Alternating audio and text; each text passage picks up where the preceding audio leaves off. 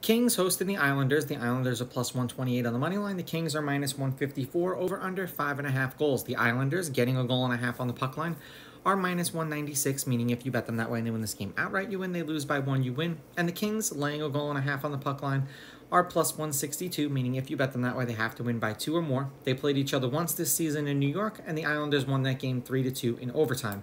The Islanders are playing a back-to-back. And as far as the goalies are concerned, Sorokin has been confirmed, and it's supposed to be Talbot. Last I saw, the Islanders were winning 3-1, and they are winning 3-1 in the third period against the Ducks. Head-to-head, they're 5-5 against each other. The home team's on a 2-game winning streak. The home team is 7-3. The favorite is 5-5 on the money line, while the underdog, getting a goal and a half on the puck line, is 6-4. There have been 4 one-goal games in their last 10.